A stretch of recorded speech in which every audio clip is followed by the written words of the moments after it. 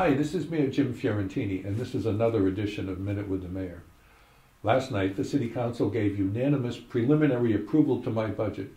In the budget, we added 3 more police officers, put in more money for schools, and we did not tax you to the maximum limits allowed by Prop 2.5. This week, school's out, summer's here at last, and I want to talk to you about some great things to do in Haverhill this summer. If you're in Riverside, stop by the new playground at Riverside Park. You'll see our new climbing equipment for kids, new swings, and an old-fashioned merry-go-round. While you're there, take a look at our new dog park. If you're at the other end of town, take the kids to our newly renovated playground at Swayze Field on Blaisdell Street. You'll find a new playground, brand new spray park to keep you and the kids cool in the summer.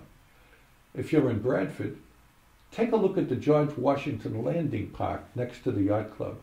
Relax in the shade along the river and watch the kids play in the first new park built in Haverhill in decades.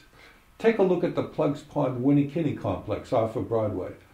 Take the kids to play on our expanded playground or take them over to Plugs Pond to cool off. This year, we'll be having kayak lessons and kayak rentals at Plugs Pond for the first time. If you just want to sit by the river and relax, or perhaps you have your own kayak, stop by the Route 110 rest area near the Methuen line. Last year we reopened that park for the first time in decades, and this year we expanded it.